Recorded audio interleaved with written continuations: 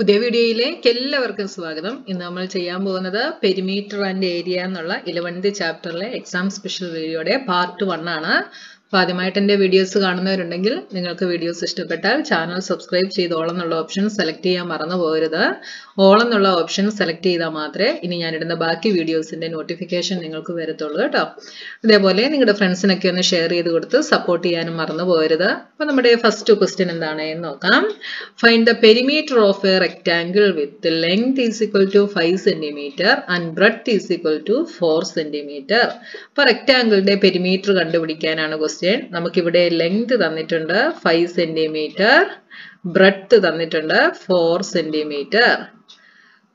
റെക്ടാങ്കിളിന്റെ perimeter കണ്ടുപിടിക്കുന്ന equation എന്താണ്? Perimeter is equal to 2 into L plus B. ഇതാണ് equation. നമ്മൾ ഇതിലോട്ട് നമ്മുടെ വാല്യൂസ് ഒക്കെ അപ്ലൈ ചെയ്യുന്നു. അപ്പോൾ 2 into length is 5, breadth is 4 is equal to 2 into 5 plus 4 is 9 is equal to 9 into 2 18. Unit എന്താണ്?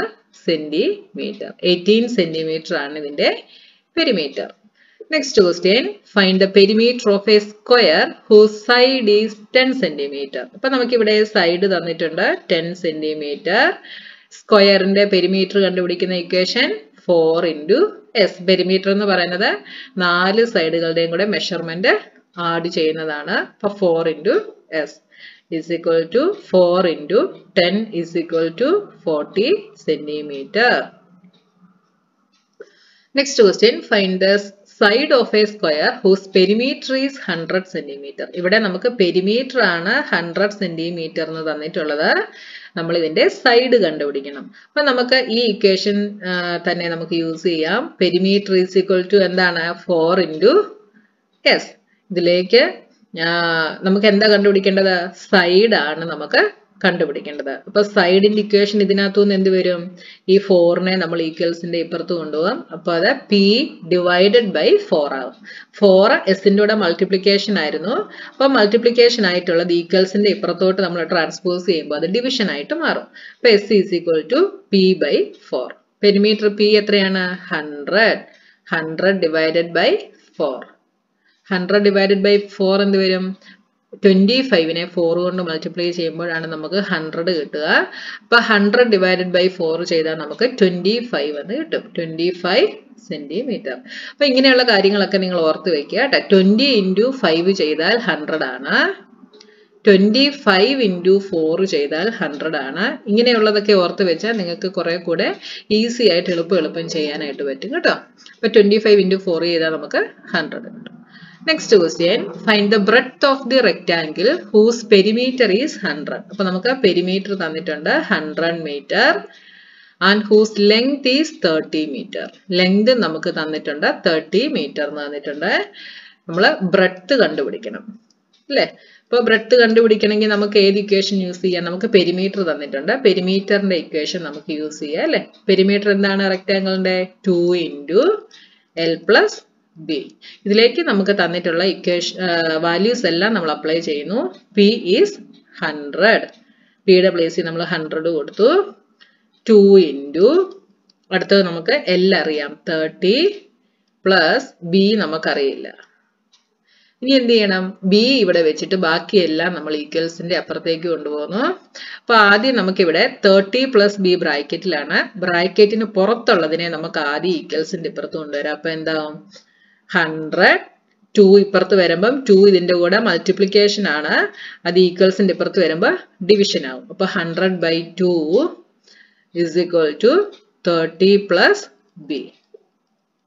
അപ്പൊ ഇതെന്തായി? 100 by 2 is 50. 50 is equal to 30 plus B എന്നായി.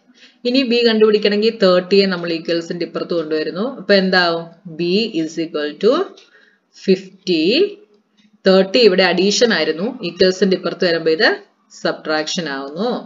അപ്പൊ 50 minus 30 is 20 മീറ്റർ. യൂണിറ്റ് എഴുതാൻ നിങ്ങൾ മറന്നു പോകരുത്. അപ്പൊ യൂണിറ്റ് മീറ്റർ. അടുത്തത് find the area of A rectangle. റെക്ടാങ്കിളിന്റെ area കണ്ടുപിടിക്കാനാണ് question. Length നമുക്ക് തന്നിട്ടുണ്ട് 13 cm. ബ്രെഡ്ത്ത് തന്നിട്ടുണ്ട് 7 cm. റെക്ടാങ്കിളിന്റെ ഏരിയ കണ്ടുപിടിക്കുന്ന equation L into B. Equations എല്ലാം നിങ്ങൾ ഓർത്ത് വെക്കുക കേട്ടോ. L എത്രയാണ്? 13. B is 7. So 13 into 7. 7 3s are 21. 7 into 1 7. 7 plus 2 9. 91. Area ആയതുകൊണ്ട് യൂണിറ്റ് എന്താണ്? സെന്റിമീറ്റർ സ്ക്വയർ അല്ലെങ്കിൽ square centimetre. Next question, find the area of a square whose side is 11 centimeter. അപ്പോൾ സൈഡ് നമുക്ക് 11 centimeter എന്ന് തന്നിട്ടുണ്ട്. സ്ക്വയറിന്റെ ഏരിയ കണ്ടുപിടിക്കുന്ന ഇക്വേഷൻ എന്താണ്? Side into side. അപ്പോൾ എന്ത് വരും? 11 into 11. 11 into 11 is 121. Unit area ആയതുകൊണ്ട് സ്ക്വയർ സെന്റിമീറ്റർ അല്ലെങ്കിൽ centimetre square. Next question, find the length of a rectangle whose area is 300 centimeter square and whose breadth is 10 centimeter. ഇനി റെക്ടാങ്കിളിന്റെ length കണ്ടുപിടിക്കാനാണ് question. നമുക്കിവിടെ എന്താ തന്നിട്ടുള്ളത്? Area ആണ് തന്നിട്ടുള്ളത്. നേരത്തെ പെരിമീറ്റർ തന്നിട്ടൊരു ക്വസ്റ്റ്യൻ നമ്മൾ ചെയ്തു അല്ലേ? അപ്പൊ ഏരിയ ഇവിടെ തന്നിട്ടുണ്ട് 300 സെന്റിമീറ്റർ സ്ക്വയർ, ബ്രെഡ്ത്ത് തന്നിട്ടുണ്ട് 10 സെന്റിമീറ്റർ. ലെങ്ത് എത്രയാണ് എന്ന് നമ്മൾ കണ്ടുപിടിക്കണം. അപ്പോൾ റെക്ടാങ്കിളിന്റെ ഏരിയ കണ്ടുപിടിക്കുന്ന ഇക്വേഷൻ എന്താണ്? L into B. നമുക്ക് ലെങ്ത് ആണ് കണ്ടുപിടിക്കേണ്ടത്. അപ്പൊ ഈ ഇക്വേഷനകത്തുനിന്ന് L is equal to നമുക്ക് എന്തെഴുതാം? B യെ നമ്മൾ ഈക്വൽസിന്റെ ഇപ്പുറത്ത് കൊണ്ടുപോകുന്നു. അപ്പൊ ഏരിയ ബൈ ബ്രെഡ്ത്ത്. ഇവിടെ B Lന്റെ കൂടെ മൾട്ടിപ്ലിക്കേഷൻ ആയിരുന്നു. ഈക്വൽസിന്റെ ഇപ്പുറത്ത് വരുമ്പോൾ ഡിവിഷൻ ആവും. A എത്രയാണ്? 300. B എത്രയാണ്? 10. ഇവിടെ നമുക്ക് ന്യൂമറേറ്ററിലും ഡിനോമിനേറ്ററിലും ഓരോ 0 സെയിം ആയിട്ടുണ്ട്. അത് നമ്മൾ കട്ട് ചെയ്തു. ഇസ് ഈക്വൽ ടു 30 സെന്റിമീറ്റർ എന്ന് കിട്ടി. ലെങ്തും ബ്രെഡ്ത്തിനും യൂണിറ്റ് സെന്റിമീറ്ററിലായിരിക്കും. ഏരിയക്ക് മാത്രമേ സ്ക്വയർ വരത്തുള്ളൂ കേട്ടോ. Next question, A wire is in the shape of A rectangle. അപ്പോൾ ഒരു വയർ റെക്ടാങ്കിളിന്റെ ഷേപ്പിലാണ്. അതിന്റെ ഡയമെൻഷൻ 25 മീറ്റർ ഇൻറ്റു 11 മീറ്റർ എന്നാണ്. If the same wire is റീബെൻഡ് in the shape of A square. അപ്പോൾ ഈ വയറ് സ്ക്വയറിന്റെ ഷേപ്പിൽ റീബെൻഡ് ചെയ്തു. അതായത് 25 സെന്റിമീറ്റർ ലെങ്തും 11 മീറ്റർ ബ്രെഡ്ത്തും ഉള്ള ഈ റെക്ടാങ്കിൾ ഷേപ്പിലുള്ള വയറിനെ റീബെൻഡ് ചെയ്ത് സ്ക്വയറിന്റെ ഷേപ്പിലാക്കി. What will be the measure of each side? ഓരോ സൈഡിന്റെയും മെഷർമെന്റ് എത്രയാണ് എന്ന് നമ്മൾ കണ്ടുപിടിക്കണം. അപ്പൊ സ്ക്വയറിന്റെ എല്ലാ സൈഡ്സും ഈക്വൽ ആണ്. അതുകൊണ്ട് നമുക്ക് ഒരു സൈഡിന്റെ ലെങ്ത് കണ്ടുപിടിച്ചാൽ മതിയാവും അല്ലേ?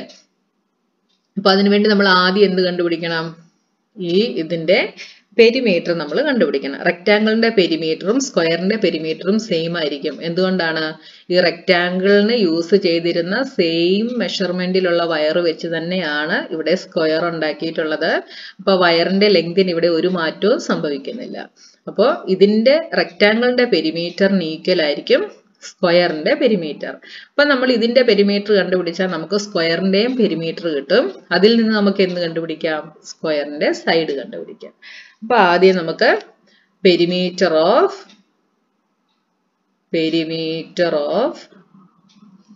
റെക്ടാങ്കിൾ ഈസ് ഈക്വൽ ടു എന്താണ്? 2 into L plus B. L is 25 plus 11 is equal to 2 into 36. 2 into 36 is 72. 72 meter എന്ന് കിട്ടി. Therefore, a perimeter of square is equal to എത്ര തന്നെയാണ്? 72 meter. സ്ക്വയറിന്റെ പെരിമീറ്ററും 72 മീറ്റർ ആണ്. സ്ക്വയറിന്റെ പെരിമീറ്റർ കണ്ടുപിടിക്കുന്ന ഇക്വേഷൻ എന്താണ്? 4 into S. അപ്പൊ 4 into S is equal to 72 metre എന്ന് നമുക്ക് എഴുതാം. ഇതിൽ നിന്ന് S എന്ത് വരും? S എന്ന് പറയുന്നത് സ്ക്വയറിന്റെ സൈഡ് ആണ്. 72. ഈ 4നെ നമ്മൾ ഈക്വൽസിന്റെ ഇപ്പുറത്ത് കൊണ്ടുവരുമ്പോൾ by 2 എന്ന് കിട്ടും. 72 divided by 4 ചെയ്താൽ 1 4. 7 minus 4 is 2. 3. 2 നമ്മൾ താഴേക്ക് എഴുതി 32. 8 4s are 32. 0 is equal to 18 metre എന്ന് കിട്ടി. അപ്പൊ സ്ക്വയറിന്റെ ഒരു സൈഡ് എന്തായിരിക്കും?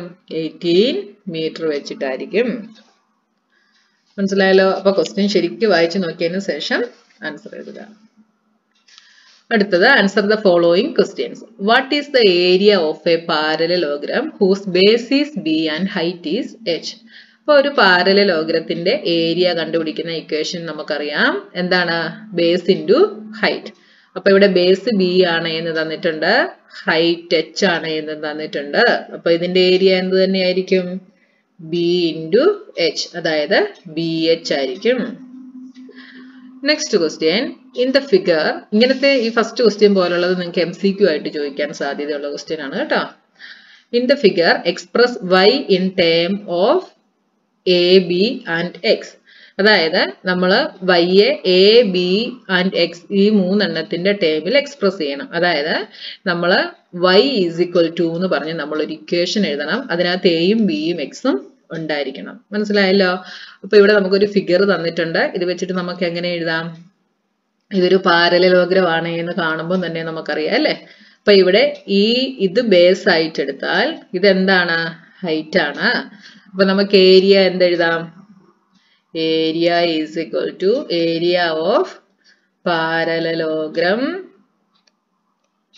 ഈസ് ഈക്വൽ ടു എന്താണ്? B into H. ഇവിടെ ബേസ് എന്താണ്? എ ആണ്. ഹൈറ്റ് എന്താണ്? ഇത് എക്സ് ആണ്. A into X, that is A X എന്ന് കിട്ടി. ഇനി ഞാൻ ബേസ് ഇവിടെ ഇതായിട്ട് എടുക്കുന്നു. ബേസ് ഇതായിട്ട് എടുത്താൽ ഹൈറ്റ് എന്താണ്? y ആണ്. അപ്പൊ ഏരിയ ഓഫ് പാരലോഗ്രം വീണ്ടും നമുക്ക് എന്തെഴുതാം? Is equal to base is B and height is y. ഇതിനെ ഞാൻ ഇക്വേഷൻ നമ്പർ 1 എന്ന് എടുക്കുന്നു. ഇതിനെ ഇക്വേഷൻ നമ്പർ 2 എന്ന് എടുക്കുന്നു. ഫ്രം 1 and 2 ഓക്കെ, ഇത് രണ്ടും എന്താണ്? എ എക്സും ബി വൈയും എന്താണ്? ഈ സെയിം പാരലലോഗ്രത്തിന്റെ ഏരിയ തന്നെയാണ്. ബേസ് ഡിഫറെന്റ് ആയിട്ട് വന്നപ്പോൾ നമുക്ക് കിട്ടിയ ഏരിയയാണ് എ എക്സും ബി വൈയും. അപ്പോൾ ഒരേ സെയിം പാരലലോഗ്രത്തിന്റെ തന്നെ ഏരിയയാണ്. അതുകൊണ്ട് നമുക്ക് എന്ത് പറയാം? A X is equal to B Y എന്ന് നമുക്ക് പറയാം. രണ്ടും സെയിം ആണ്, സെയിം പാരലലോഗ്രത്തിന്റെ ഏരിയ തന്നെയാണ് അല്ലെ? ഇതിൽ നിന്ന് നമുക്ക് നമ്മളോട് എന്താ പറഞ്ഞ? Express y in terms of A B and X എന്നാ പറഞ്ഞിരിക്കുന്നത് അല്ലെ? അപ്പൊ ഇതിൽ നിന്ന് നമുക്ക് y ഇസ് ഈക്വൽ ടു എന്ന് പറഞ്ഞ് എഴുതണം. അപ്പൊ y ഇസ് ഈക്വൽ ടു എന്ത് വരും? ബി എ നമ്മൾ ഇപ്പുറത്ത് കൊണ്ടുപോകുന്നു. അപ്പൊ എ എക്സ്, ബി ഇപ്പുറത്ത് പോകുമ്പോൾ ഡിവിഷൻ ആവും. അപ്പൊ എന്തായി? എ എക്സ് ബൈ ബി എന്നായി. ഇപ്പൊ നോക്കിയേ, നമ്മൾ y യെ എങ്ങനെ എക്സ്പ്രസ് ചെയ്തു? എയുടെയും ബിയുടെയും എക്സിന്റെയും ടേബിൾ നമ്മൾ ഇതിനെ എക്സ്പ്രസ് ചെയ്തു. മനസ്സിലായല്ലോ? എ എക്സ് ബൈ ബി എന്ന് നമുക്ക് കിട്ടി. അടുത്ത question, find the area of A parallelogram whose base and altitude are 10 cm and 18 cm. അപ്പൊ പാരലോഗ്രത്തിന്റെ ഏരിയ കണ്ടുപിടിക്കണം. നമുക്ക് ബേസ് തന്നിട്ടുണ്ട്. എത്രയാണ്? Base is 10 cm and altitude is 18 cm. Base is 10 cm, altitude തന്നെയാണ് ഹൈറ്റ് എന്ന് പറയുന്നത്, ദാറ്റ് ഈസ് 18 cm. പാരലോഗ്രത്തിന്റെ ഏരിയ കണ്ടുപിടിക്കുന്ന equation B into H is equal to 10 into 18 is equal to 180 cm². Next question, fourth question, find the height of a parallelogram whose area is 315 cm² and whose base is 21 meter. അപ്പോൾ നമുക്ക് ഇവിടെ പാരലോഗ്രത്തിന്റെ area തന്നിട്ടുണ്ട് 315 cm². Base തന്നിട്ടുണ്ട് 21 metre. ഇതിൽ നിന്ന് height നമ്മൾ കണ്ടുപിടിക്കണം. അപ്പോൾ നമ്മൾ ഏരിയയുടെ ഇക്വേഷനിൽ നിന്ന് തന്നെയാണ് ചെയ്യുന്നത്. ഏരിയ എന്താണ്? B into H. നമുക്ക് കണ്ടുപിടിക്കേണ്ടത് എച്ച് ആണ്. അപ്പൊ എച്ച് ഈസ് ഈക്വൽ ടു എന്ത് വരും? ബി ഈക്വൽസിന്റെ ഇപ്പുറത്ത് പോകുന്നു. അപ്പൊ എ ബി ഇവിടെ മൾട്ടിപ്ലിക്കേഷൻ ആയിരുന്നു, ഇപ്പുറത്ത് പോകുമ്പോൾ ഡിവിഷൻ ആവും. അപ്പൊ A by B is equal to 315 by 21. എന്ത് കിട്ടും? 315 ബൈ 21. 1 ടൈം 21 0 1 5. ഇനി എത്ര കൊണ്ട് ചെയ്യാം? 21 ഇൻറ്റു 5 ചെയ്ത 5 5 2s are 10. അപ്പൊ 505 0. അപ്പൊ എന്ത് കിട്ടി? Height is equal to 15 centimetre. Unit എന്താണോ ക്വസ്റ്റ്യനിൽ തന്നിട്ടുള്ളത് അത് തന്നെ എഴുതുക. അപ്പൊ 15 സെന്റിമീറ്റർ. അപ്പോൾ നമ്മുടെ ഫസ്റ്റ് പാർട്ട് കഴിഞ്ഞു എക്സാം സ്പെഷ്യൽ വീഡിയോയുടെ. ഇനി ഇതിന്റെ 2-3 പാർട്സ് കൂടെ കാണും. അപ്പൊ അത് നിങ്ങൾ കാണാൻ മറന്നു പോകരുത്. ചാനൽ സബ്സ്ക്രൈബ് ചെയ്തിട്ട് ഓൾ എന്നുള്ള ഓപ്ഷൻ സെലക്ട് ചെയ്താലേ നോട്ടിഫിക്കേഷൻ നിങ്ങൾക്ക് വരത്തുള്ളൂ കേട്ടോ. അപ്പൊ ഇനി ഇതിന്റെ ബാക്കിയുമായി നമുക്ക് നെക്സ്റ്റ് വീഡിയോയിൽ കാണാം.